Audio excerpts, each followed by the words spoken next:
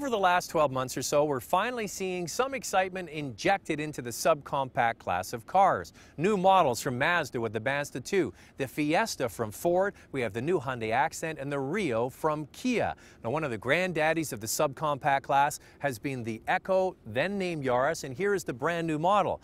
For many years, subcompact cars were looked at as basic transportation for people who live in urban areas. Now there's some fun in this class, and the Yaris is following suit. It's lower and wider, looks more aggressive. It's a good-looking little car, but is there substance behind these good looks?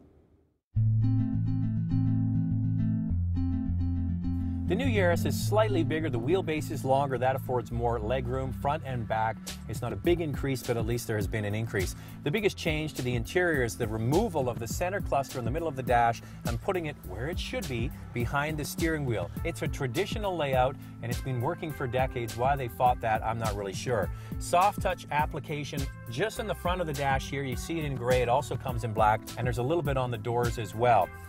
With this vehicle, you have to applaud Toyota for including Bluetooth technology, a USB, and an auxiliary jack as standard equipment, even on the base model. But when you look at this dash, it's very simple. It's clean and simple, but it doesn't compete with some of the hot new entries. The Fiesta has all soft touch materials. The Fiat 500 is beautiful on the inside, and the new Korean products probably are top of class. This one is an improvement, but it's kind of middle of the road. We're here in Quebec for the very reason that, the 53% of our sales of Yaris happen here in the province.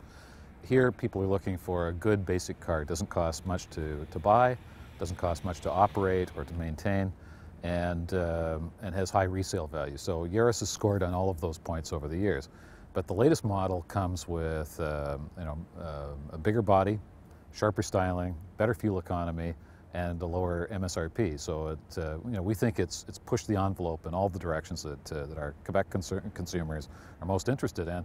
But at the same time, as you get in and drive the car a little bit, you'll discover more spirited performance in the vehicle as well. So it's taken it to the next step, and we think that's a good news story, not only for consumers here in Quebec, but all across the country. This car really is perfect for somebody that lives in an urban center that needs a little runabout, and this vehicle appeals to somebody as a good all-rounder, as an entry-level car, or as a second car for your family. Great turning radius, the best in its class. It's nimble, it's actually fun to drive, it's smoother and quieter than the older model.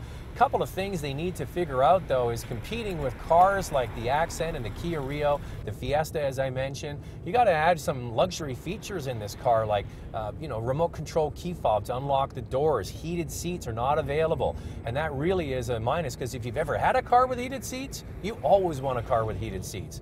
Just a niggly thing, but something that should be brought up.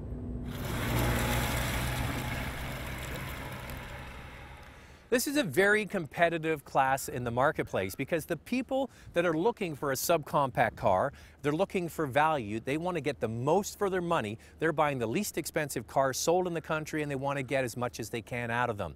So what they do is they look at all the specs online or the brochures, and they see, I'm going to spend $14,000, $15,000, $16,000. What's in the car? And when you look on paper, this Yaris falls a little flat, especially from those hot new competitors from Korea, the Rio and also the Accent.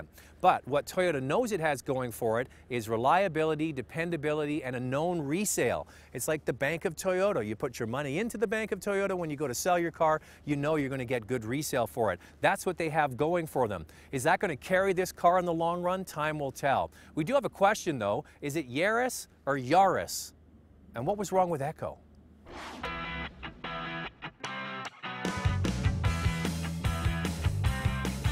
See all our reviews of the latest Toyota products. They're available 24/7 at drivingtelevision.com.